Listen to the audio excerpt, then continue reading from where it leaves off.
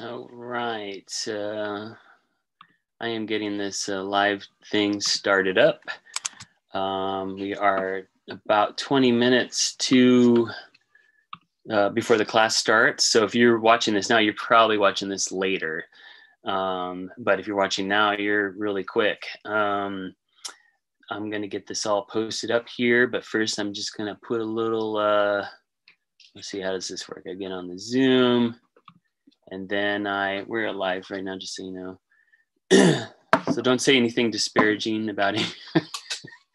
So-and-so, such as so-and-so. And let's see, share screen. I'll give that to you in a second. I'm just putting up a little. Oh, wait. I'm just putting up a little thing here so that, yeah, there we go. And then I'm going to play a little hold music because why not?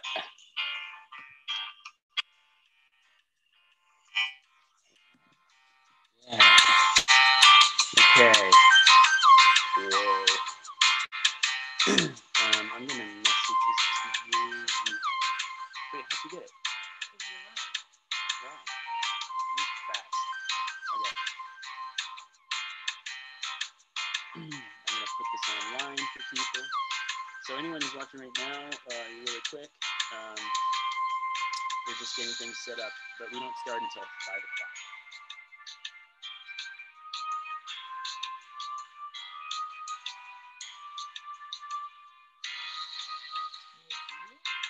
Yeah. Because I tested this out.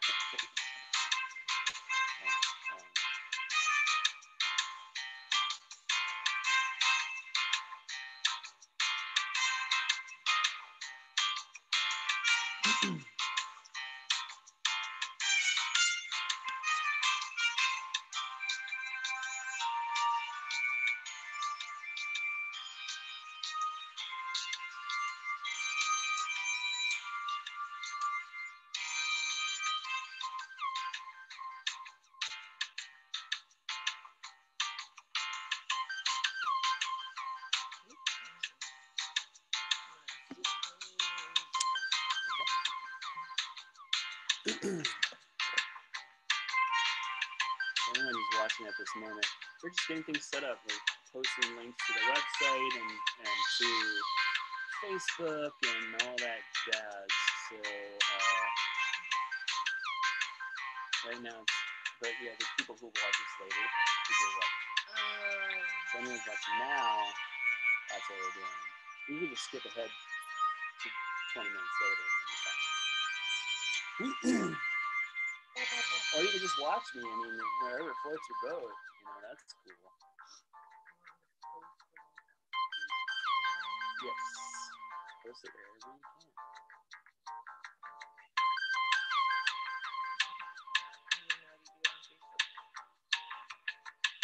Oh, they're calling it Jared McKinley Zoom meeting. What'd you say? I did not.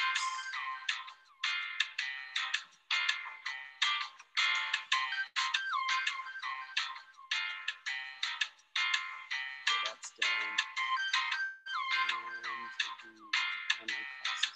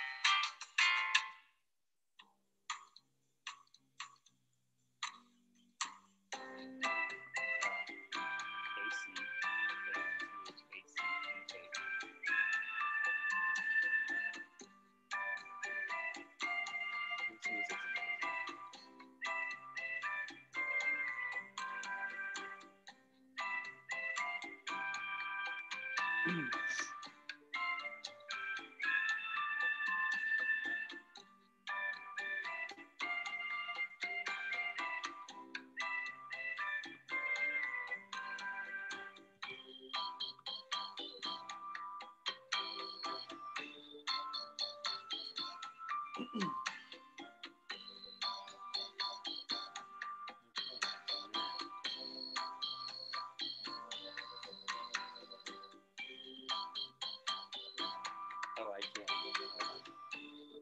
Right.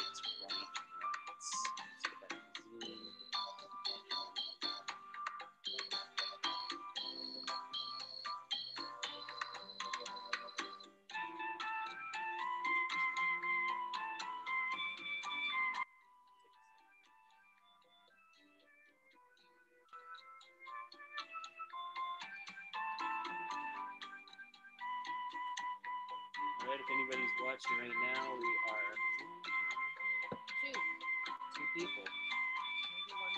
Maybe one's here. If anyone's watching right now, we're just setting things up, and we will be live at 5. Live at 5. Hey, Kat, second. So we'll see you then. Enjoy this beautiful music we have. All right, see you soon.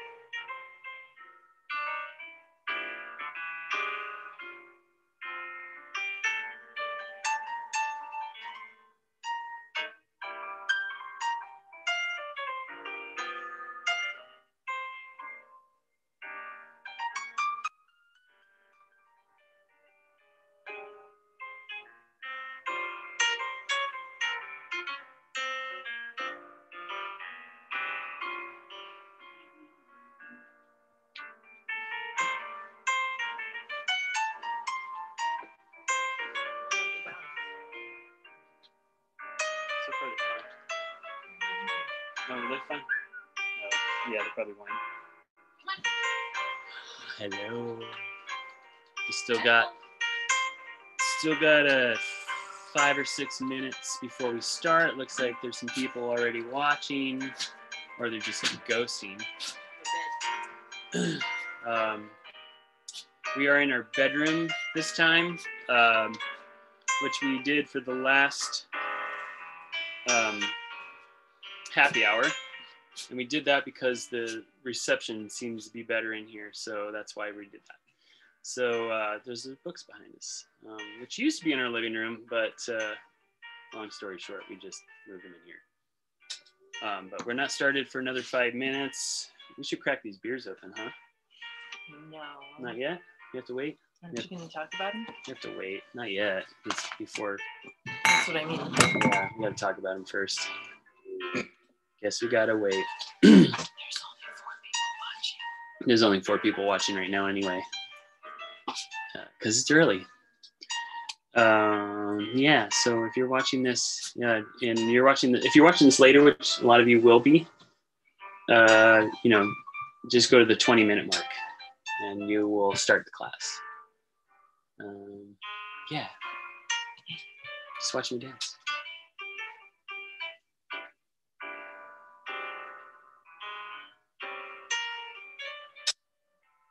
Do I look pretty?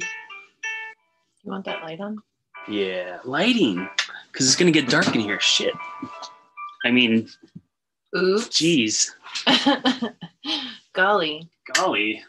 Gee whiz. Does that look? Yes, it's okay. Someday we'll get some professional lighting. Ooh, 6 people are watching right now. For those of you who just joined, we haven't started yet. But message us if anything's weird, if the audio's off, or if it's freezing up. There's some weird noises in the background. That's Katie feeding the dogs. Just let us know if anything's weird. Should be good. I think our connection's all right.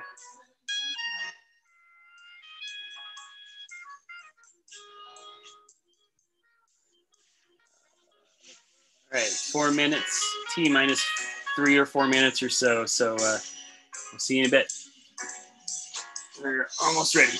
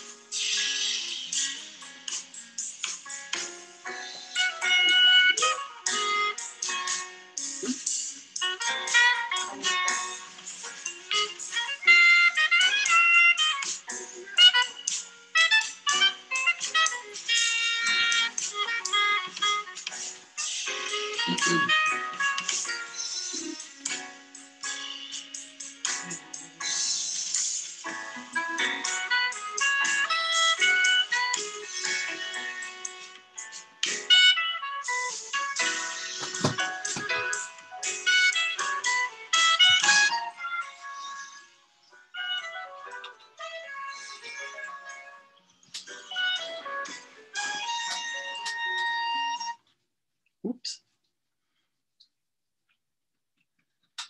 Too quiet. 2 minutes.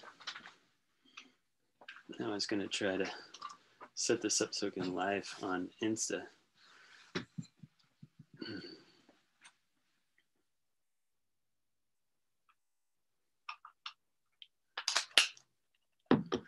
Ooh, crazy.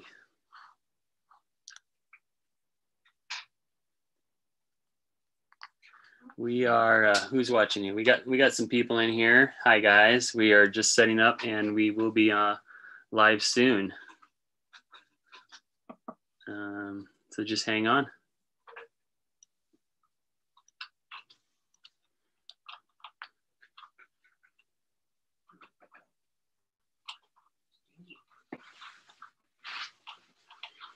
Yeah, you just hit. Here we go. Oh, you got to hold it now. Let's try this. 8 people. Hello, 8 people. Hello.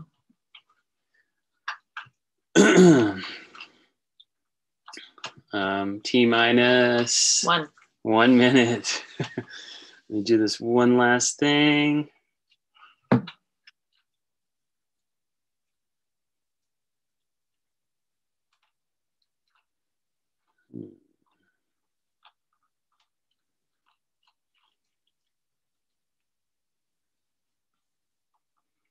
Mm. Yeah, that's good.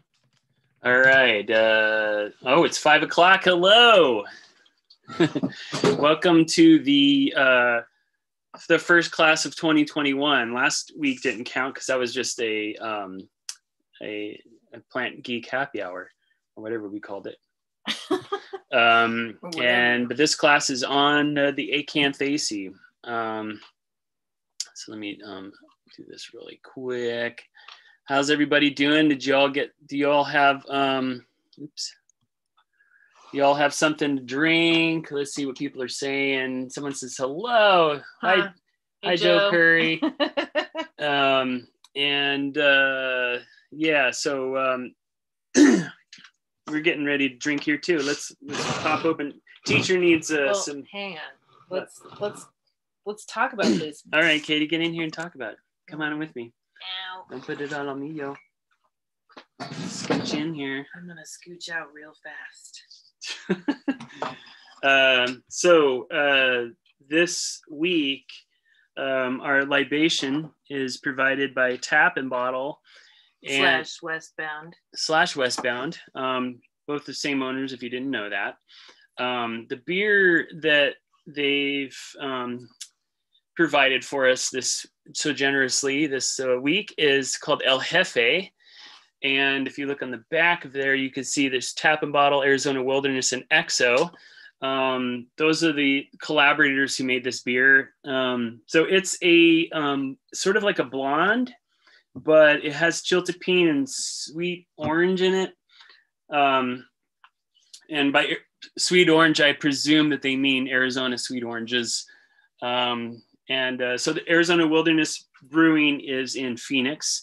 They're a local Arizona brewer. EXO Coffee, you should know EXO. They're really great too. And in fact, we drink EXO just about every day. And we drink Tap and Bottle just about every day. And Tap and Bottle, of course, is a tap and bottle shop where you can get beer from and wine.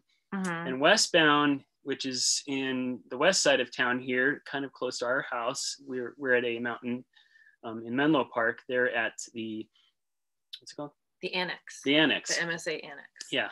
And that's similar to Tap and Bottle, but different. They actually have liquors as well as wine and beer. That's where we've been getting a lot of our cool spirits. That's right. Lately. Yeah. What do we know about this beer? Well, we know that it's, oh no, I'm gonna say things wrong. That's okay. The nonprofit. The Jaguar Project, right? The Jaguar Project. It's called El Jefe. After a jaguar that they found in 2011. First time in 2011, and it was in the Whetstones. Yeah. And they had a contest, I think, at a local elementary school, and they named him El Jefe. El Jefe. And I think he was continuously spotted in the Santa Ritas until 2015, and we haven't seen him since. They haven't seen him since. They're guessing he went back to Mexico. Hopefully, fingers crossed. Yeah, hopefully he's in Sonora where the rest of them are, and he's getting it on and making some kittens. But the chiltepines are from, well, the Jaguar Project picks them. I need to know more about this. Somewhere in Sonora. And then Pivot Produce actually brought them up, or the Jaguar Project brought them up, and Pivot distributes them too. But Arizona Wilderness got them, worked with them through Pivot, I think. So if you guys don't know Pivot Produce, they're a local produce company. You can get they're doing local CSAs right now. Yeah. They also sell at various well, they used to be at farmers markets. Oh, we don't do those anymore. At least they're hard. Remember to come farmers by. Markets? I think they still happen. Yeah, maybe they do. Yeah. Some of them do anyway. But anyway, Pivot's really great. They provide a lot of produce to restaurants as well, and to various chefs and etc. So they're great. So this is a lot of people went into this beer. So let's drink it. Let's start talking about it. In non-COVID times, this would have been a collaboration where EXO and Tap and Bottle may have gone up to Arizona Wilderness and helped brew this beer. So, but COVID times. Yeah. You hear a cat in the background. That's Ansel. That's our El Jefe. That's our El Jefe. He's a big poofy gray cat that we got several years ago, and he's pretty great. So, but this is a really nice light beer, almost Hefeweizen, but blondish. Yeah, not Hefeweizen and yeast, but definitely Hefeweizen like it. Yeah, in that sort of citrus, and then it's got a little heat, not a lot, but just that nice chili flavor and like a sparkle on the tongue. Like a little sparkle of heat. So go and check it out. You can get it at Tap and Bottle and Westbound. Definitely try it. It's really nice. And yes, Joe Curry, it is cold. We're serving it cold. We did have it in the fridge before now. So anyway, I love this beer, and we drink a lot of IPAs and we drink a little of everything, but we probably drink IPAs more than anything, right? Yeah. Lately anyways. Always. I'm not a blonde beer guy, but this is a really good beer. It has like almost you could definitely smell the citrus when you first smell it. And the chiltepin gets that little bite, but it's also got this like, it's almost like a vanilla flavor. And I don't know where that comes from, but it's really good. It's delicious. So anyway, that's what we're drinking. Cheers. Cheers, everybody. So let's do a cheers. These are class objectives. And the first one is to toast the wild planet, the wild side of the planet too. So this toast goes out to all the wild things that have nothing to do with human beings. And let's hope that they make it through our Anthropocene, and that something's alive after us jerks. More jaguars in the Sonoran Desert. Yeah. Cheers one more time for that. Cheers. Tap for the dead. Ooh. Don't forget. All right. So today's class, look, you spewed out. And goodbye. Today's class, basically what we're going to do in this class is we're going to go over some botany, and don't be scared. We're not going to dig too deep. We're not going to make you memorize anything, but we're going to do a little botany. We're going to go overview some of the plants in this family and the family itself, some of its famous relatives, and any questions you have along the way, please ask. But most of this is a profile of plants. And the reason I wanted to do it is in the context of a family is that I want to get people thinking about the plants in groups. So some of you who wonder, like, how do some of us, Ansel, how do some of us remember so many plant names?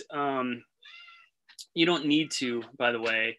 But the reason that we do remember them is that it's not a random thing. Like, we don't store just a random bunch of names in our head. It's a hierarchical, almost index system. So it's easy to remember because it's organized. And that's a good way to learn plants. And even if you don't learn the traits that describe Acanthaceae in this class, it doesn't matter. What I want you to know is that, is that plants are related. And just know that these plants are kind of somewhat related, that they're evolutionarily related. They have a common ancestor, and that's what taxonomy is all about. Botanical names aren't random. And although there's not too many terrible name changes in this family, a lot of people do ask why they change the names all the time. And it can be frustrating.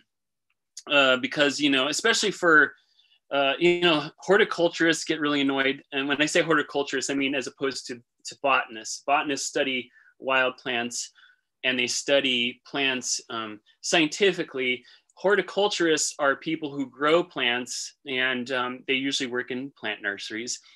They get the most annoyed, I think, more than anyone, because they have to deal with the public too, and the public is always the last to learn all the new names. But we're really big on just getting people to know the names. And even if you don't remember the names or memorize them, we just want you to understand why they're there, because it is important. It's something, you know, we don't do this randomly as botanists. We do it because we're trying to reflect how things are related. That tree looking thing there is a sort of, a representation of like how plants are related. So you see down there in the bottom is lycopods, which is like a fern relative kind of thing. I think we only have one or two lycopods that maybe show up in Arizona, but and not very. I've never seen a lycopod in Arizona. And then the ferns you see on the left there is a lower branch, and then you see a little bit farther up, you see the gymnosperms. That's going to be pines and cycads and ephedra and stuff like that, ginkgo. And then you start to get into the flowering plants, and you can see the monocots split off there. Monocots are grasses and agaves and stuff.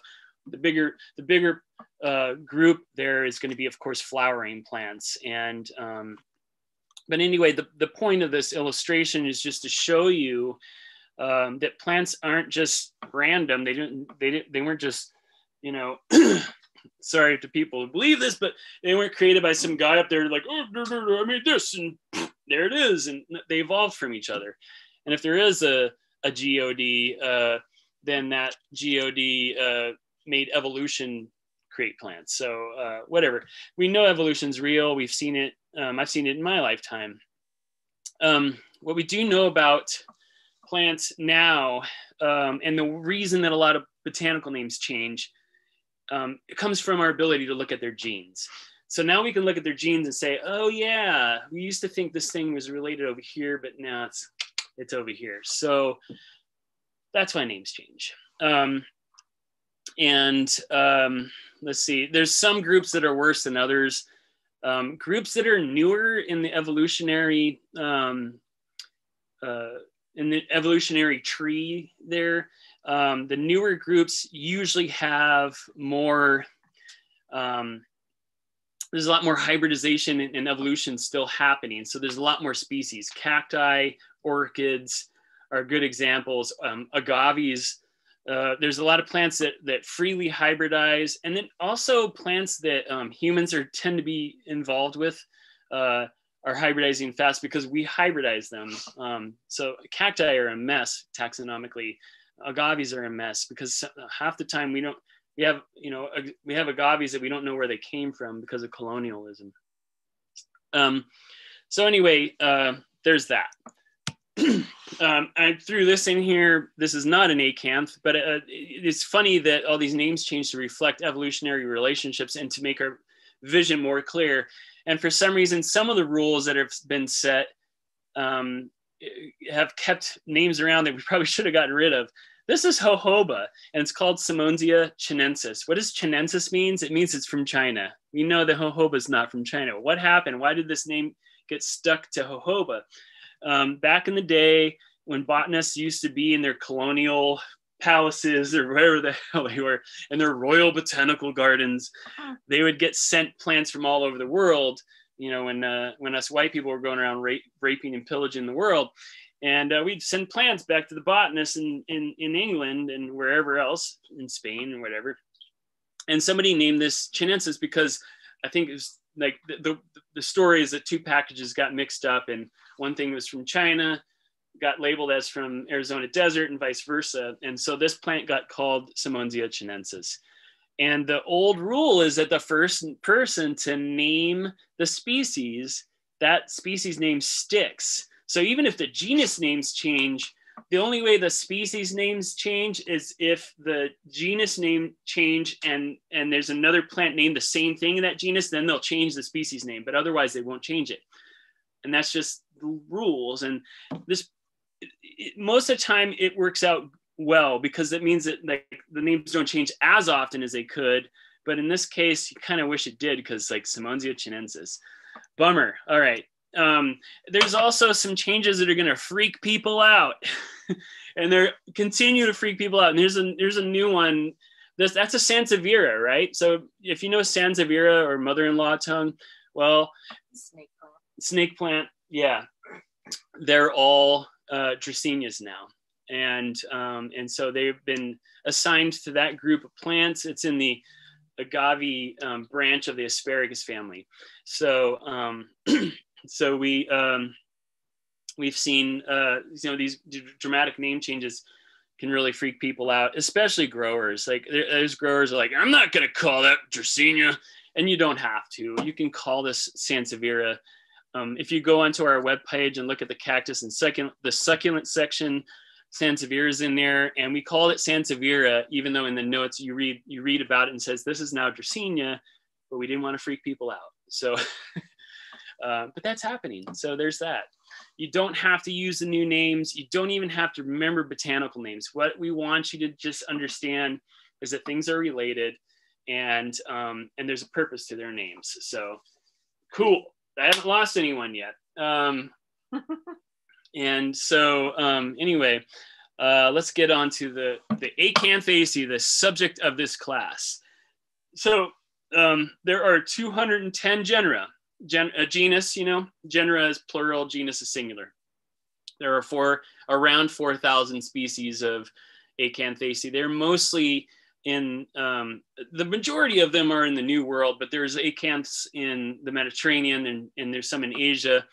They're almost always tropical or subtropical. And believe it or not, we live in a subtropical region. We think of this place as a desert, but when you really start looking at the flora and you know a lot about this area, you realize we live in a subtropical area, an arid subtropical area, but subtropical. It's named after this plant, which we're going to go into, the bear's breech, or Acanthus mollis. By the way, acanths it's a very wide group. There's even some trees. Most of them are perennial plants. There's even some aquatic plants. There's some annuals. The majority of them are perennial shrubby kind of plants. So if you saw this image, forget the trombone picture. We just picked that because it was random and funny. But what is that Greek column doing there? Did anyone see that and like wonder like what's that about, or did they just think that was part of the pool? I don't know. We threw that in there on purpose.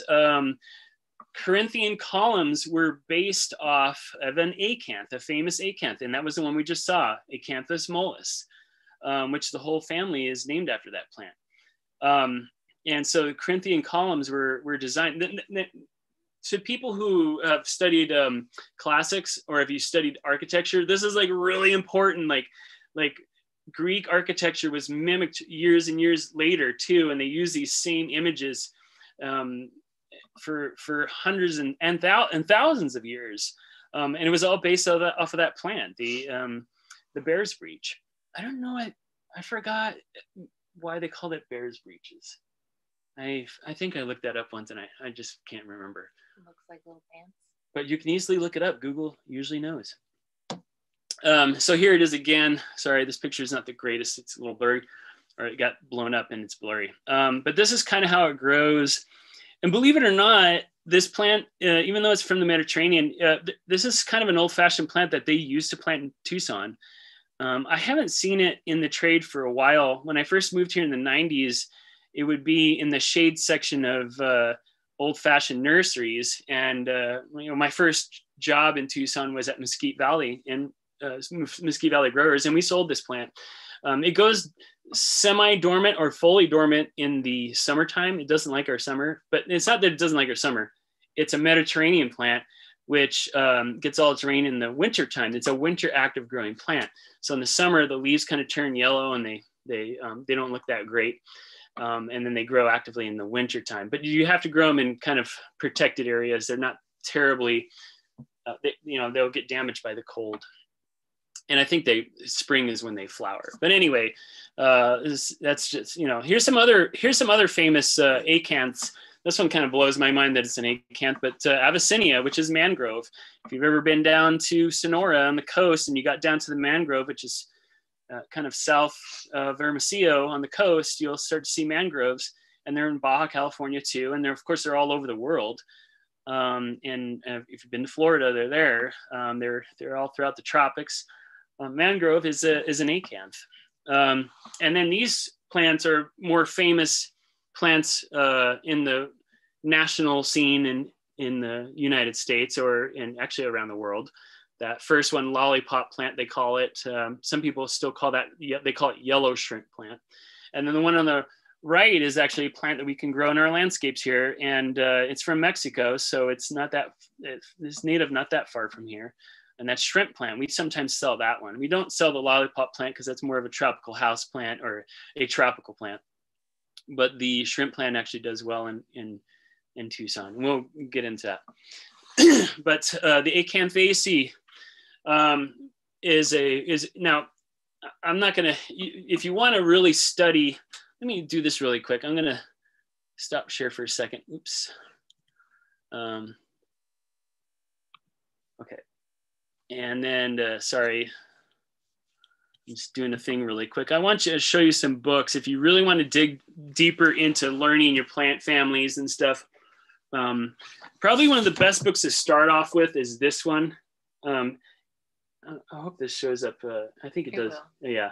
So Botany in a Day is great, and it goes through all these plant families, and it gives you some patterns to look for so you can identify plants in each family no matter where you live. And so this is a really great book, and I highly recommend this book. And then if you want to dig deeper, there's two books. This book is a little outdated because some names have changed, but it's still very, it'll give you a lot of, this is a good book to get. And then finally, this is a newer book, but it's fantastic, and that's Plants of the World, and it's a tome, okay? It even has two. It doesn't have not one page saver. It has two of them. There's a yellow and a green one there. It's huge.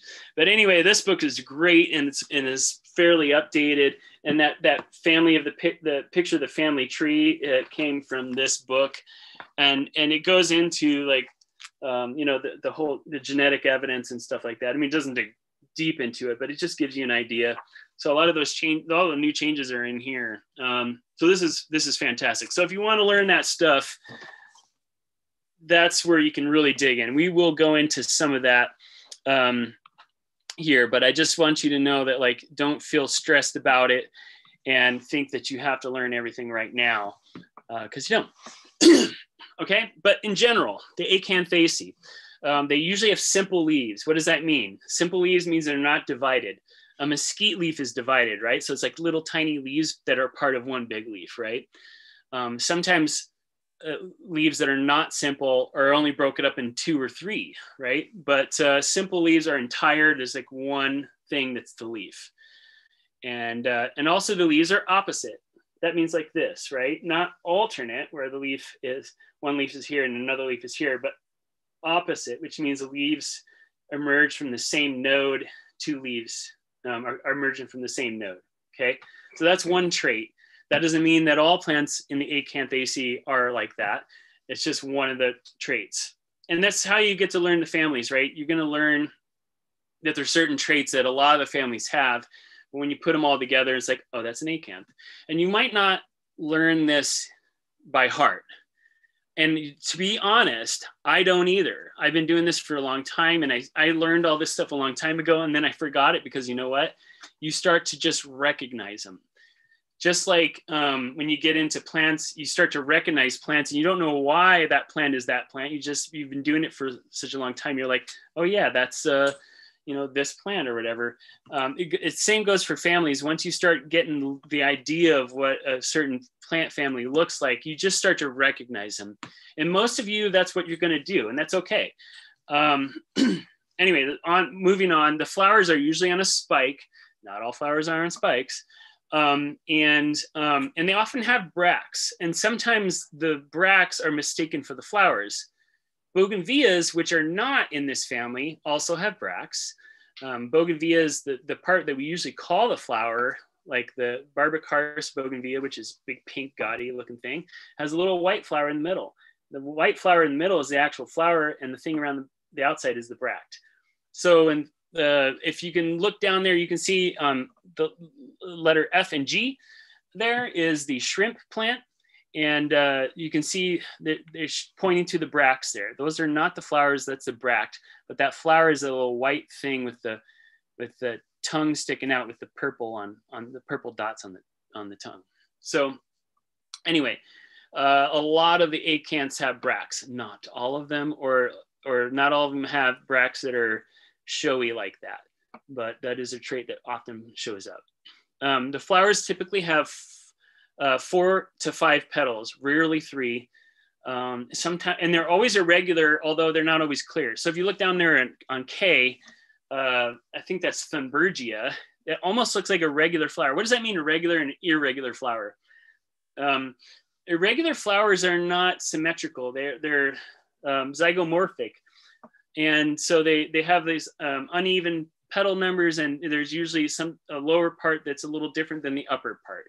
And so acanths have those irregular flowers. They're not quite symmetrical. Some of them are tricky because they almost look like they are, but if you look really closely at them, they're not really symmetrical. And there's usually 2 to 4 stamens to each petal, and they are attached to the petal. They have superior ovaries, and then they have these carpels, which is what turns into the seed. And the seed usually has, I believe, the fruit, I'm sorry. And the fruit usually has 2 seeds in it. And they spit seeds at you. Almost all the acanths do this. When the fruit dries, which when I say fruit, it's not a fleshy fruit that we think of as fruits that you eat. It's a dry capsule. And then when that capsule, it'll dry out. And then when it gets wet, usually from rain, the capsule explosively spits out its seeds. Ruellia, which is in this family, is one that people can associate with this because they're watering their Ruellias, and then the little seeds get spit at you, and sometimes they hit you on the cheek or something. So anyways, a lot of families do that. Are orchids irregular? Yes, orchids are irregular and truly zygomorphic. Yeah, there's a lot of plants that have irregular flowers. So it's all these traits together that will teach you what an acanth is. Don't worry if you don't remember all these things, and there's even more to it than that. Those are the basic things. If you really want to learn those things, you just start on this book and focus on the plant families that you have available to you in your area, whether it's your garden or where you live. The wild plants where you live is where I would suggest. I mean, you can really learn the plant families. So that's the Acanthaceae. And don't worry about all those traits. Like I said, it's like the goal of this class isn't to get you to memorize all that stuff. I just want you to be aware of them. And that really what I wanted to do is profile a bunch of plants and put them together in a family. So you're not just learning plants randomly, you're learning them together as a family, and it helps you store them in your head. Like, oh yeah, these are related. Justicia. Oh, I'm going to take another sip here first. Cheers, everybody. So let's start off with the first genus. This is not the species. This is a whole group of plants. So subfamily, below the family level, we have genera. It's plural for genus. Justicia. And you, some of you and many of you, maybe all of you know this group of plants. The picture on there is the Mexican honeysuckle. A lot of them are called honeysuckle. That's an unfortunate name because there's a lot of things called honeysuckle. And that's a problem with common names, right? They don't really tell you much about plants because people call things, anything that has a tubular flower is like, oh, that's a honeysuckle. And like, there's so many plants called honeysuckles and a lot of them aren't even related at all. These are generally the desert honeysuckles. There's about 700 species of Justicia. They tend to be native to tropical warm temperate areas. And hummingbirds love them. And almost all of them are larval food plants for the tiny checker spot, the Texas crescent, and the pearl crescent in our area. Okay, so let's go into them. This is a favorite plant of a lot of people. It's definitely one of mine, the chuparosa, Justicia californica. So you usually find it in like sandy washes. When's the last time we saw a chuparosa? Can you remember? We saw a really nice one in Oregon Pipe. Yeah, that's the one I was thinking of. I was trying to think of if there was one that we've seen. I'm sure we have, but that one was just so good. Yeah. I should say Californica. Oh, I'm sorry for the, I get spell checked a lot on the program I use for these slideshows, and because it just doesn't understand botanical names. Justicia californica, not California. Anyway, I tried to catch all of those. Anyway, this is a cool plant. So yeah, the last time we saw one was in Oregon Pipe National Monument at the base of the Ajo Mountains in a sandy wash. And it was huge. 6 feet tall. 6 feet, yeah. And like, what, 8 feet wide? Yeah. It was huge. It was an old one.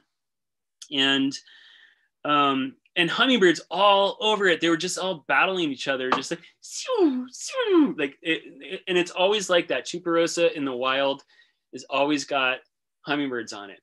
And in fact, this species of Justicia, of all the Justicias, this one determines the migrational paths of hummingbirds more than probably any other Justicia. And in fact, maybe more than a lot of other plants. I'd have to really sit and think about other hummingbird plants, and if there was, at least in the lowlands, in the desert, Chuparosa is probably the most important plant to hummingbirds. Maybe aside from Epilobium, formerly known as Zauschneria, Epilobium canum, the hummingbird plant, which is a stupid name. Desert fuchsia. We like the name desert fuchsia, yeah. But anyway, that plant's pretty important too. These plants will bloom even on the toughest of years like this year. Chuparosa is cool because it can just drop its leaves and look like a succulent. And when it's in cultivation, it usually retains its leaves if it's on irrigation. But even sometimes in a really hot summer, it'll drop its leaves and it'll be mostly green stems. And it looks almost succulent-like. The stems are green and they can photosynthesize through the stem, which is not something that all flowering plants can do. Most flowering plants, photosynthesize through their leaves, and they're all like, I'm a stem, I can't be photosynthetic, and the leaf has got to be the photosynthetic thing. And so Chuparosa is like, hey man, we can photosynthesize in the stem. Who cares about the rules? So Chuparosa is cool. It definitely has one of those spinning seeds. Question? Can it grow at 4,200 feet? Depends on where at 4,200 feet, but let's put it this way, because 4,200 feet does not always mean the same in terms of your cold temperatures. But let's just say this: it's hardy to 20 degrees. So if it gets below 20 degrees, it's going to get damaged. You can cover it and prevent it from freezing back too hard. Put it somewhere south facing. Put it on a south facing wall. Yeah. So yeah, it can take full sun. You can take reflected heat. This plant's really tough. One of the ones I always see is at one of our, we bank at Tucson Federal Credit Union, and in front of one of them that we go to, it's on a south facing wall, and they even hedge it all the time. Oh my God, I hate that so much. But they shear it with the shears to make a perfect little ball. And even that plant still looks good, especially when it blooms. It's just like a little fireball, even though it looks stupid. But best to give this plant room, let it sprawl around. It tends to billow, kind of like plumbago billows, or not quite as much as a bougainvillea, but it does have long arching stems that come down and arch, and it starts billowing on top of itself and makes a nice big shrub. So give it room, and definitely full sun. Once it's established, moderate water. The more you water it and care for it, of course, the better it'll do. Do remember that it is not native to, dry foothills, it's more native to sandy washes. So it likes riparian areas, but dry riparian areas, you know, the Ajo Mountains is not exactly the wettest place in the world, and they're doing great in there. So, you know, we say they're about to 5 feet tall, but remember that it can get bigger than that. So that's the chuparosa. It's one of our favorite plants. Justicia candicans. This is a really cool plant.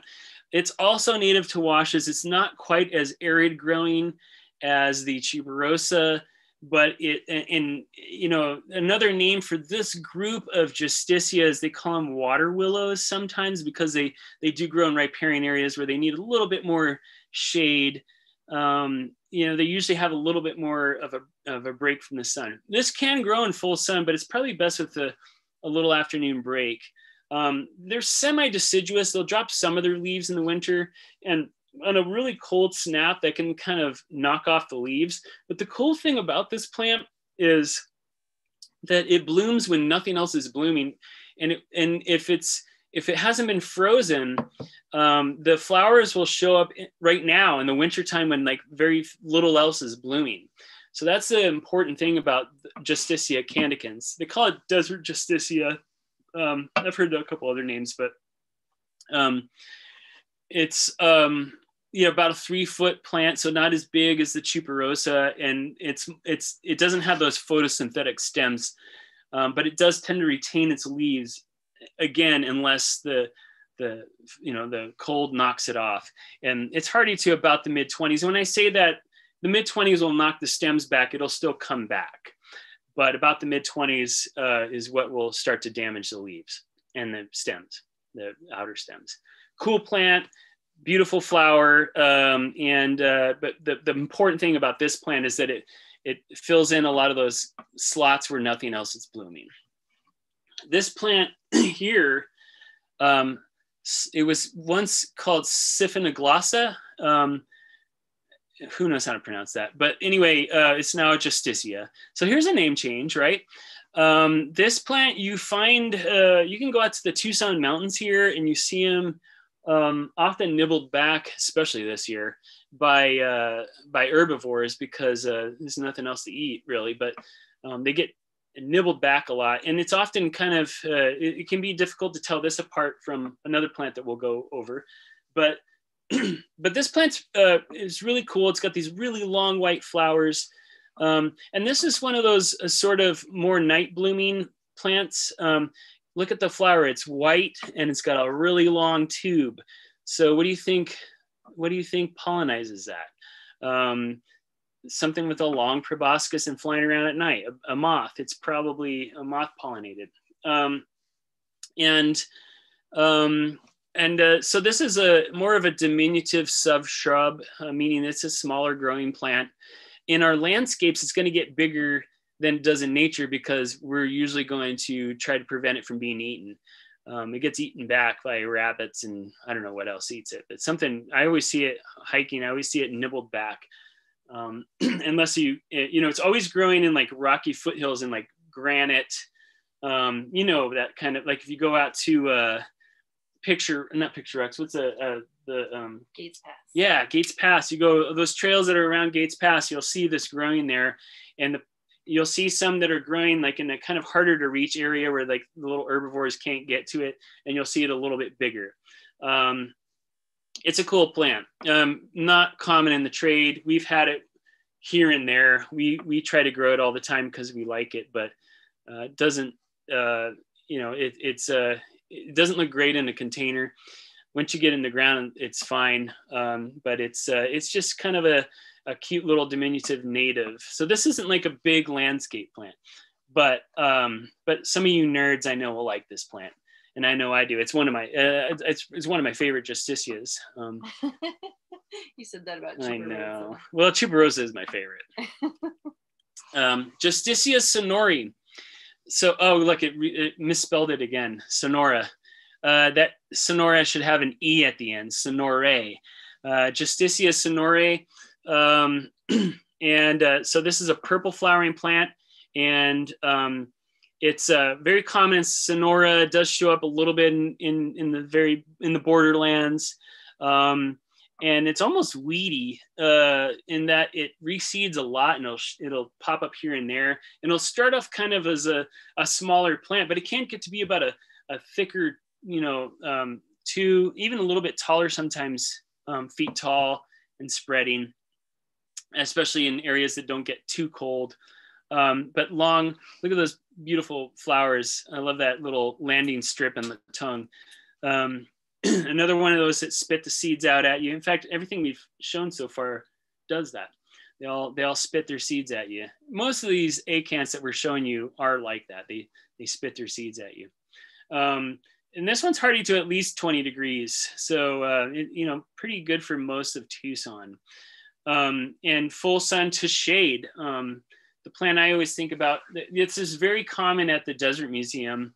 There's a bunch of these growing there, and there's one plant that's pretty magnificent there. It's about 3 feet wide and about 2 feet tall, and it'll get covered in purple flowers, and it's in a fairly shady spot actually.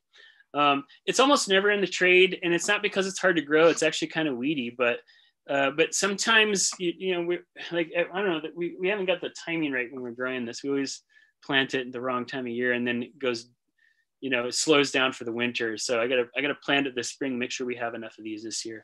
But it's a cool plant. So Justicia sonora, you can call it purple Justicia or Sonoran Justicia. And then I threw these two in here because you know them probably. They're more Mexico, and we do sell them because we like to stretch our native, or a local plant regional area into Mexico, because we feel like we're a big part of Mexico. The one there on the left there is the Mexican honeysuckle, and it's a very famous plant in Tucson, and it can grow in full sun to full shade, and it surprisingly blooms pretty well in the shade. And I actually kind of suggest to give it some shade. They tend to look a little lusher in the shade and not so beat up. In the full sun, they can get kind of beat up looking, especially in summertime. They'll survive it and they'll keep growing, but a little shade goes a long way with this guy. And then, of course, we've already talked about the shrimp plant there, but that is from Mexico and south down into, I think, Central America. But easy plant to grow, a little bit frost tender. So, it's funny. There's a huge hedge of shrimp plant on the way down to 5 Point. The 5 Points, if you're going to South Tucson on, what's that road going to South Tucson? Either Stone or 6. Stone. Yeah, on Stone. You go down Stone and there's the cop shop there, the police station. Jared. But there's a shrub of shrimp plant all there, a big long shrub of it. And there's if you want to see a big shrub of shrimp plant, there it is. Okay, we're into the next genus. This is Anisacanthus, and there's more of them than you think. Pictured there in picture is Anisacanthus wrightii, or Quadrifetus wrightii. And that's probably one of the most famous ones, but there's several of them. There's 17 accepted species, and it's obviously a very good hummingbird plant. It's a larval food plant for the common buckeye, the tropical buckeye, the Cuban crescent spot, the banded peacock, the malachite, and the white peacock. So a lot of butterflies use this as a larval food plant. But it's also really good. The whole genus is really good for hummingbirds. So all the ones that we're going to go over, they're all good for all those guys. Okay, so this is the one we were just talking about, Anisacanthus quadrifetus, and it's technically variety wrightii. There's another variety too, which I literally have never really ever seen. But I assume it's more west of here, like California. I don't know. I'd have to look that up. But this is a very common plant in the trade. It's semi-deciduous, so it'll drop most of its leaves, sometimes all of its leaves if it gets really cold, or the leaves kind of turn purple. This one reseeds like crazy. It's a really great plant for that. And it tends to it pops up in places where you're like, yeah, okay, I'll keep that plant there. That's nice. So we've had it volunteer many times in our landscape at home, but also at the nursery. It pops up in the nursery, and we don't have the heart to dig them out sometimes. But anyway, it reseeds readily. It's a sort of a smaller shrub, 2 or 3 feet tall and about as wide. And like I said, it goes semi-dormant. In a warm spot, it may not drop its leaves at all, but it will turn kind of purplish. And it blooms almost all the time, except in the winter. So really long blooming season, very hardy down to 0 degrees. Pretty easy plant to grow. So that's that one. Oh yeah, they call it hummingbird plant or something. I don't know, or honeysuckle. They call it. Oh no, They call it flame honeysuckle. I didn't write the common name down there. Flame honeysuckle, but it didn't spell check quadrifetus. True. Notice that? Yeah. I don't know what it spell checked it to. I guess the other names were too close to other things like Sonora, or Mexicana, whatever. Californica. This one is the one that's native in the Tucson Basin, and I love this plant. Desert honeysuckle. Anisacanthus thurberi. It has like a brick red, orangey flower.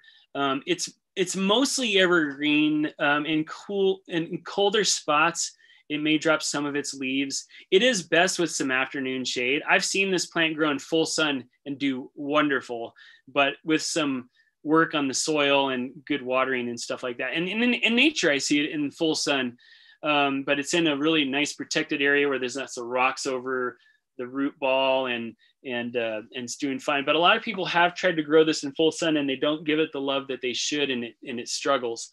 So if you're not going to baby it, give it a little afternoon shade. It's more of an upright plant than the other one is. So flame Acanthaceae is like a 2 or 3 foot tall plant usually, and this plant's more upright, and it can get as tall as 6 feet or more. Sometimes you get these weirdos, like if you go to Sycamore Canyon, there's like this one individual that we remember all the time that has the yellow flowers. So every once in a while you'll find a yellow, and we've actually sold some plants that Katie's dad grew that were yellow selections of the species, but they're mostly like a bricky orange, not quite red, bricky orange color. And it's hardy it's 10 degrees, so really hardy. That kind of cold might knock off the leaves a little bit, but it takes it just fine. And this actually, I was talking about chuparosa being super important to hummingbirds. This is another one. And I didn't think about this one when I was talking about chuparosa, but this one's probably equally important, and it's more common. You see this everywhere. And when you start tooling around southeastern Arizona, you find it in the washes, and you find it, growing mostly in canyons and washes and stuff like that. Also, it's out in Tucson mountains, and it's growing in on the roadsides there. So a super cool plant. This is actually one of my favorite plants. Oh boy. Oh boy. Okay, here's a cool one that we're trying to get going, and I have seed of it, and I just got to get around to planting it. But it's a pink flowered honeysuckle, pinky honeysuckle. I like that name. It is sporadically available in Tucson. I say that I only say that because I know that Desert Survivors has probably sold this in the past. It's not particularly rare, but it's not common. It's hard to get a hold of, and it only shows up once in a while. We're gonna try to make this guy available. Very hardy, down to at least, the books say 15 degrees, and I think it goes colder than that because it's grown at your dad's house. That giant one that's behind the nursery there, like kind of near the pines. Mm-hmm. And he gets so cold over there. So at least 15 degrees. And I think it actually goes much lower than that. And this one recedes a lot too. So the flowers are kind of a little bit more bigger and spidery, and they're pink. So again, hummingbirds love this plant. Another thing, I'm pretty sure I've seen finches on Anisacanthus probably trying to grab those seeds before they get spat out of the carpels. Maybe that's their version of rock candy. They like nibble on the carpels and it pops into their mouth. I don't know. I'm just making stuff up. This one is very rarely, if ever, shown up in the trade in Tucson, but it's cool. It's something that is available in Texas, and that's why it gets over here sometimes. Anisacanthus andersoni. Oh, I'm sorry. This is Andersoniae, not linearis. We'll get into linearis. This one we've sold. This one's from Sonora, and it's native to canyons. It's really gorgeous. I've lost the picture that I have of it with the leaves kind of purple.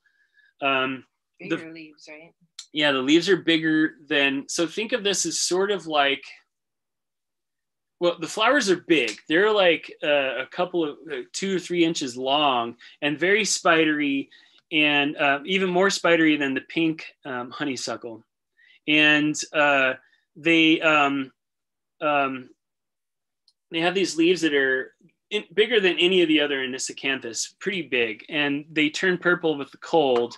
They can get knocked off by our cold because they are they're really tropical plants, but they can take cold down to at least 20 degrees, and they're pretty big shrubs. They can get about 8 feet or more tall. I've always seen these in Sonora in all the the Palm Canyons and stuff like that, and just magnificent when they're blooming. The flower colors range from deep red to orange. I think the ones that we have right now are more on the orange side, but just big and spidery and beautiful. We don't have any for sale right now. We sold all the ones that we had, I think. Did we sell them all, or is there one left? No, and it's sold. But we have some to take cuttings from and make more available. Very, very cool plant. Should be more available. Okay, this is the one that's from Texas, Anisacanthus linearis, and not just Texas, but like south into Mexico. And it's a lot like all the ones we've been talking about. It's deciduous and very hardy, very cold hardy. You can think of this as a little bit like the one we were just talking about. The flowers are not quite as long, and the very linear leaves. The leaves are thin. This is actually a lot like flame acanthus in terms of size and deciduousness. This is a little bit more deciduous, at least in Texas, where it gets a little bit colder. But it flowers a lot. This is the one that I've almost never seen here. I mean, I've just only seen plant nerds have them who brought them from Texas, but we'll try to make this one available. We just need to get a hold of some seed or a plant where you can take cuttings from. So let's all take a sip. All right, let's move on to Ruellia. So this is an acanth. The flowers don't look that irregular at first glance, but there's an odd number. There's 5 petals, and they're kind of fused. And if you look at them, they're not symmetrical. But this is an acanth, and there's 160 species of Ruellia. Mexico is really where they're really big, but they are all around the world. They're in Africa. There's like I said, 160 species. They attract a lot of pollinators, not just the hummingbirds, but the hummingbirds do like these flowers. But the bees really like them too. This is a larval food for the common buckeye, the tropical buckeye, Cuban crescent, banded peacock, malachite, and white peacock. So pretty much the same as the Anisacanthus. So let's start with this one. Now, in the trade, you won't see this called Ruellia simplex. They call it Ruellia bretonia. But the name on this one changed a long time ago. This is the nursery trade never caught up. We've sold it as Ruellia bretonia at times just to make it familiar to people so they knew what they're getting a hold of. But it's Ruellia simplex. That's the right name for this plant. Mexican wild petunia. This can be a real weedy plant. This is a Mexican species. It's a little bit more tropical, but it grows really well here. It does really want a good amount of water. And there's some selections of this, some dwarf selections. There's a pink flowered one. There's a white flowered one. And this plant's okay. It's kind of weedy and requires a lot of water. We've sold it in the past, but we like some of the more native ones. Native meaning like actual Arizona natives. Like this one. This is Ruellia nudiflora, and or the Arizona wild petunia. Now, petunias, the annual flower that people plant, are not related to this at all. They just call them that because they resemble a petunia. Petunias are actually in the Solanaceae, I think, in the nightshade family. So I don't think they're related at all. Someone correct me if I'm wrong, but I think it's Solanaceae, nightshade. But they just call it petunia because it kind of looks like them. But this is the one that's actually native to Arizona. It's a softer, like lighter green leaf. This one reseeds really well. We have it coming up all over our nursery. If you bought a plant from us that wasn't a Ruellia, you might have gotten a Ruellia because they volunteer and most people don't mind them. So and they are great plants. They're great pollinator plants. They're great larval food plants. So why not let it spit its seed around and get all seedy and stuff. This plant is winter dormant mostly. It can stay evergreen in a little protected spot. Sometimes a little seedling will stay green. But if it goes dormant and dies to the ground, don't freak out. It'll come back it has tuberous roots, and it'll come back from its roots in the spring. So just think of it as a deciduous plant and be happy if it's not. Ruellia peninsularis is the other Ruellia that you might sometimes see in the trade, and we do like this plant a lot. This is a more shrubby plant, and you've probably seen these around in parking lots, and because of Mountain States Nursery, which is a big wholesaler, they made them widely available in landscape to big landscapers, and so they're in highway medians and stuff. They have sort of a silvery colored branch, and then the little green leaves, and most of the year they're blooming. They'll take a break in the wintertime, but usually about a 4 or 5 foot tall shrub. Unfortunately, because they're often in commercial landscapes, they make little balls out of them, and so you see that a lot. They call this Baja Ruellia because it's from Baja, California. It's hardy to about 20 degrees, and it's fairly drought tolerant.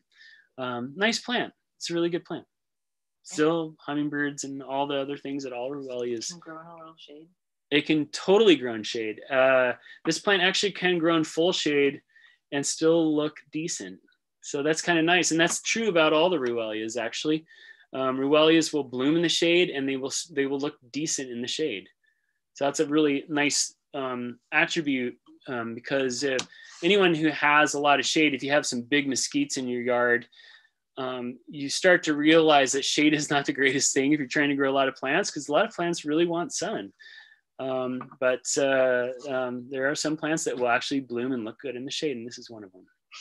And we've had people ask when we mean weedy. Oh yeah, let's talk about that. So okay, let's back up a little bit.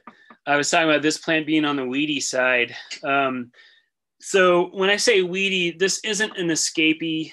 It's not going to outcompete natives and cause trouble like plants from, there's some plants from, grasses are notorious plants that if they're, from, especially from they're from farther away than just our regional area, right? This is almost native here.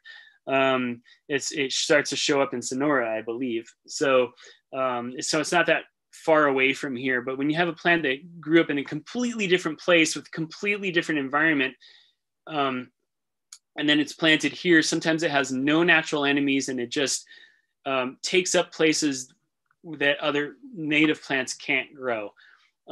So buffalo grass is a good example. It's from Africa. It's a grass, and it's also a fire climax community plant. It comes from a place where fire is an important part of their ecology. The low desert is not a fire climax community. So that's a true weed. It's a plant that alters the environment. It takes up places where natives can grow. So that's a different kind of weedy than when we say, oh, a little plant's a little weedy. Sometimes plants are just, they volunteer a lot. And in the landscape, that can be annoying to some people or a blessing to some people. If you're trying to fill up some space and it has a pretty flower, why not? That's great. You can always pull it. And another plant we call weedy, but it's not a weed, is the native desert broom. And I'm sure most of you who are watching this know we're big fans of the desert broom. It's a native plant. Don't let anyone tell you otherwise. There's a lot of old codgers in Tucson like, that's not native. And it's native. It's more native than any of us are. It's a pioneer plant, which means that it takes over. It pioneers areas of disturbed soil. So those kind of plants can be kind of weedy. Now, the Baccharis desert broom would be a terrible weed if we brought it to Africa and introduced it there, or Australia, somewhere where it doesn't have competitors. It would probably be a terrible weed. And buffalo grass, where it's native, is that it's a pioneer plant and it has its role where it lives. But we put it over here and it becomes a problem. So there's the difference. Some of our native plants are very seedy and they come up a lot. So they're, weedy, but they're not true weeds. And so true weeds is invasive. An invasive species is something that alters the environment. It's not from here. It often, invasive species also, this is an important part. Who cares if a new species comes in and takes over, right? But the important part is that plant didn't evolve here. And what does that mean? It means that all these other animals and insects and stuff that depend on all our native plants, they can't get much from that plant, right? So it creates a desert. It creates a ecological desert where not a lot's happening. And there are some species that are native here of insects or birds or whatever that can make some use of these weedy plants. But by far, like, our rule at our nursery is like, we try to grow plants that are native here and that aren't invasive species. But the question we always ask is that plant offering enough for our wild migratory birds and insects and stuff? That's really important. And so that's a plant like Ruellia is, it's a larval food plant for several butterflies. It's a hummingbird plant. It's very useful. So this is different than buffalo grass, which is hardly useful to anything. Buffalo grass is just a fairly useless plant unless you're a cow, and it's not even a great cow grass. Anyway, I'm probably beating the subject to the flogging a dead horse. You get it. All right, let's talk about some other acanthaceae. And these are kind of like one-offs or two-offs, right? We got a few species that the genera, there's not a lot of them here, but we have some cool ones. So let's talk about them. And most of these plants you're going to find in like very rocky, like soils, like canyon walls and stuff like that. So let's start with this. This is Caloridia. This is, before it's blooming, you might mistake this for that Justicia longii that we looked at earlier. And they look kind of similar, but when they're blooming, you can definitely tell the difference. This has that winged flower, and it's a cool little plant. There's actually 3 species that show up in Arizona of Caloridia. Oh, look, it didn't spell check me there with Arizonica. Anyway, there's also Caloridia texana, which almost looks identical. I actually can't tell you offhand without looking on a on a flora or something, like what's the differences. But I can tell you that the Texas species is native to the eastern side of Arizona, like because it's from Texas, and so it kind of barely gets into Arizona, and it's in New Mexico. And this one's more, most of Arizona, and then very strongly more west. But it's in this species is in the Tucson Mountains, and it has that same kind of very few leaves. It can photosynthesize. You can see in the picture there, it can photosynthesize through that stem. It's green, which is pretty cool. It has one of those capsules that spit the seeds out, which is really frustrating if you're trying to collect some seeds to plant this thing. It's definitely going to be moth pollinated. I wrote probably, but it's definitely moth pollinated. Hardy about 20 degrees. The Texas species is a little bit hardier. That's one difference. And then there's California linearifolia, which has a purple flower, and it's a bit of a bigger, shrubbier plant. And I didn't put a picture in here, sorry. But those other species are almost never available. I've never seen California linearifolia available. Maybe we can change that at some point. But there's California, cool little plant. Arizona rightwort is the common name that most people use. So this plant is the same as this one. So there it is, blue, and here it is almost purple. This plant is really cool, and we've seen it a lot when we go out. We saw this a lot in the Patagonia Mountains. Remember that? Growing kind of on the kind of hillsides. Sometimes it doesn't have any leaves at all. So see those scaled flower spikes that are popping up there? Sometimes that's the only thing that's showing. And then it pops out those flowers, which are, they're more open at night. But this is often found in like kind of shady canyons and stuff like that. So sometimes the flowers will be open during the day too. But I've seen it growing in full sun. I've seen it growing in the shade. And it always looks different. Like when it's in shade, the leaves are out more. But if it's in full sun, it'll be often just those flower spikes. We sold a few of these, and we kept most of them. I mean, because we only had like a few of them. Tohono Chul grew a bunch of these. I like the common name of this, the Atascosa rock pixie. Atascosa after the mountains because it's in the Atascosas, and rock pixie because it's a little pixie and it grows in the rocks. There's a very wide range, up to about 5,000 or more feet. Actually, I think I've seen it a little higher, like 6,000 feet, but protected canyons. And as far as cold hardiness, we don't really know because no one's really tested it out because this hasn't hardly ever been in cultivation. It's a cool plant. I mean, look at that flower. And it shows up in the morning. You walk out in the morning and the flowers are just like, oh, they're gorgeous. By the afternoon, they're gone, but who cares? Like, be a morning person or be a night person because they show up at night too. They start to open up at dusk. So cool little plant. Okay, so that's the Elytraria imbricata. Who cares how you pronounce it? But there it is. The Atascosa rock pixie. Here's another one, Tetranerum nervosum. A little bit like the rock pixie, but sometimes this even looks like an annual. This is a very kind of woody looking one, but most of the time I see them, they're very green. They don't have any woodiness to them at all. But it is a perennial, and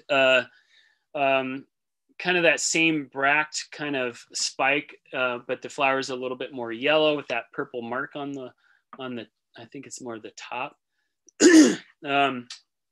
But you see this in kind of the same zones as you see the Atascosa rock pixie. Is that what we called it? So I can't remember who came up with that name, but I like it. This is called hairy thornwort, and that is an official name from SignNet. But this is a cool plant. There's a lot of crossover between this species and the in the Literaria. You find them in the same areas. So for example, if you want to see both this plant and this plant, go down Ruby Road.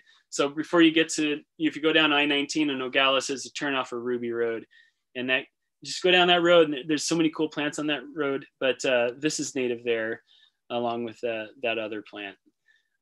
Here's another one that shows up all over the place. This is pretty common, a lot on roadsides. We see this on roadsides all the time.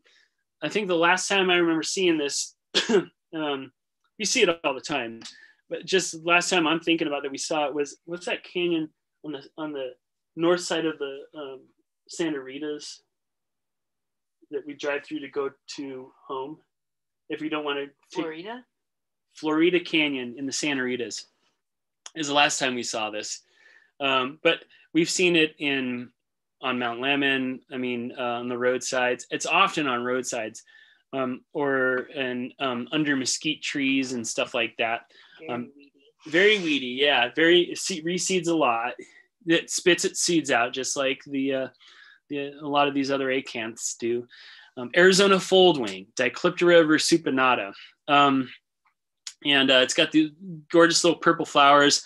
This plant needs to be cut back once in a while because it gets kind of like ratty looking. The seed pod has these little sheaths around the outside, which are bracts that dried up, and they sort of cling on. So the plant can look unruly sometimes. I don't mind that personally, but some people like their plants a little bit more polished.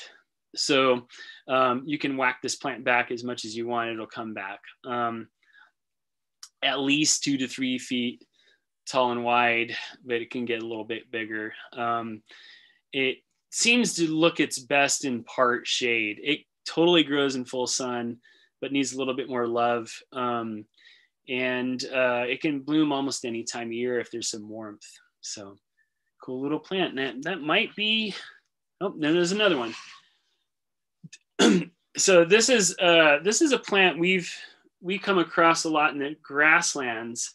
Where I think about this plant all the time is when we go to the Canelo Hills at what's the name of the place we stay at? Birdhouse. The Birdhouse, which is, by the way, check it out on Airbnb in the Canelo Hills. It's a great place to stay. That's where we stay. If you want to go birding, Heartstone Ranch. If you want to go birding, it's a great place to be centered at, because you can go down to the San Rafael Valley and go birding. You can go all throughout Patagonia, Sonoyta, Elgin and go birding, or you can go the other way and go into the Huachuca Mountains. It's really great.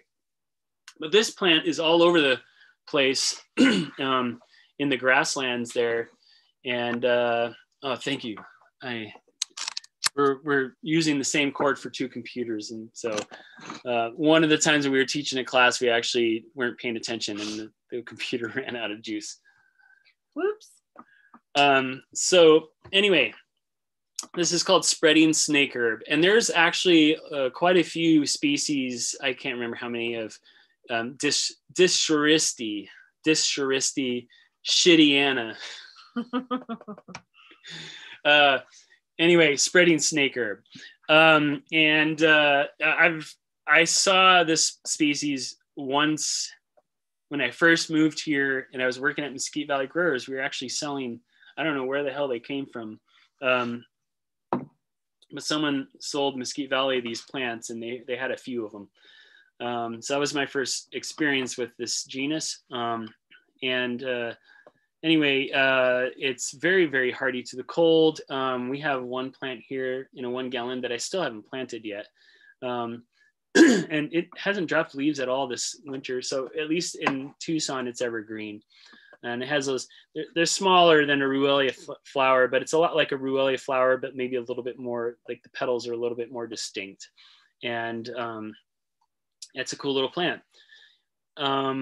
So very hardy, fairly drought tolerant once it's established, really good combination with native grasses. Oh yeah, and I think this might be the last one. I like this plant a lot, Henria insularis. we've got one. This is a tropical plant, or at least it's from Sonora mostly. It does burp up into Arizona here and there, and I think Sycamore Canyon is one of those places that it shows up in. But canyons right on the border, protected canyons, you'll find this plant growing. I think it's probably shows up in the Patagonia Mountains. And it's got more of a yellow flower, but it has that same habit that a lot of these plants, this plant, this one, that one, and that one, they have this habit of like having these weird growth patterns where they just forget about leaves. And it's and when you think about that evolutionarily, that's probably where chuparosa was like too. And then chuparosa began to develop more of a habit of just dropping leaves whenever it wanted to, but stay shrubby. These are more herbaceous plants, but you'll sometimes see them like where it's just all flower spike and there's no leaves, and then it gets a lot of rain, and then they'll get really leafy and they look like entirely different plants. And either one looks cool, but they're just like totally different looking. And so anyway, this plant is almost never in the trade. We got one from the Arizona Sonora Desert Museum sale. So if you want to get a lot of these weird plants, the ones that aren't common that we've talked about, of course, we try to make them available. Desert Survivors is a good place to go. The Arizona Sonora Desert Museum sales, Tohono Chul, all the botanical garden type sales are where you find these weirdos at. And of course, us and Desert Survivors. Those are the main places you find these weirdos. So that's that on the Acanthaceae. I'm just going to do a little thing here where there we go.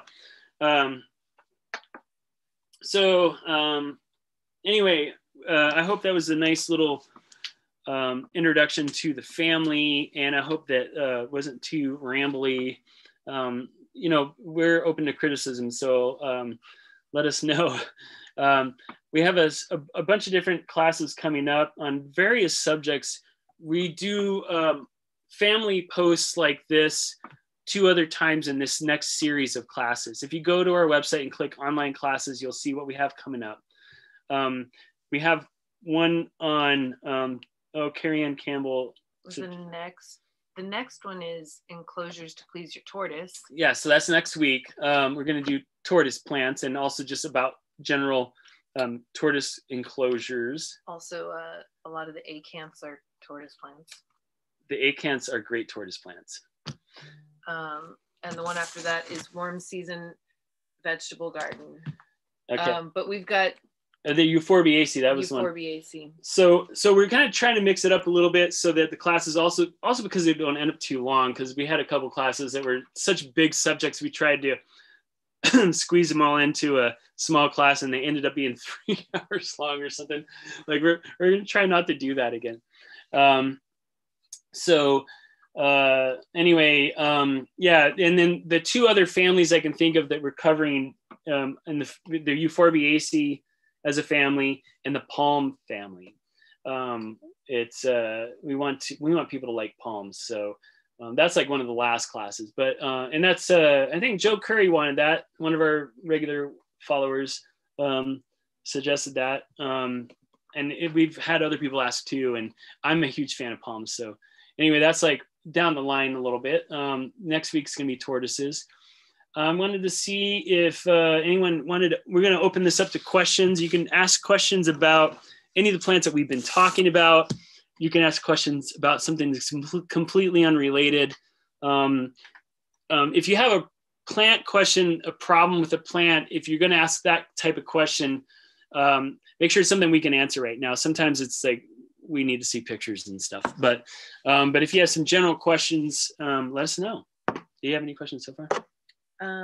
So far you've answered them all. So far, also, if you felt like you learned something, feel free to purchase a class ticket on our website. So we don't require that anyone pays for these classes because we want them to be available to anyone. But if you have the ability, we have several methods on our online class part of our website where you can pay for the class. We don't expect it, but But it does help us keep doing it because, you know, our time's valuable.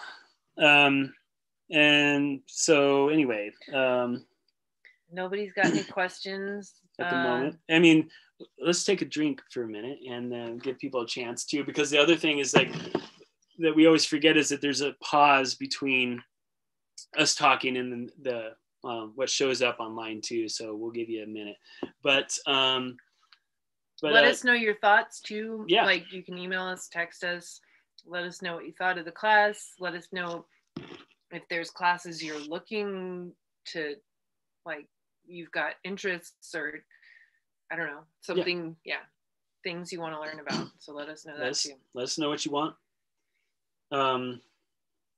The cat, whoa, there's 2 cats in here and they haven't interrupted us the whole time. There's 3 in here? I was trying to keep them out. They just want to go to bed. We have 5 cats, guys. Don't tell. We have 5 cats.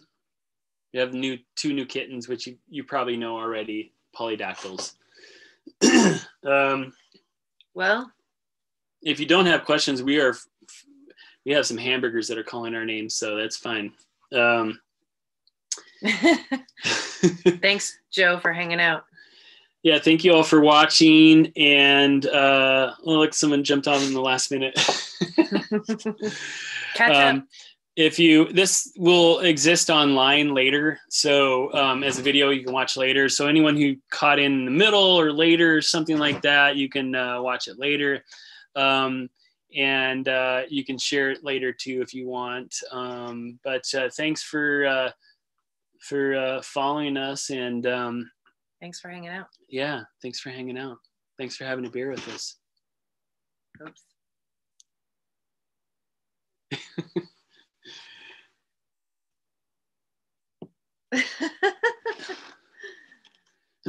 All right. Cheers. Cheers. Thanks, everybody.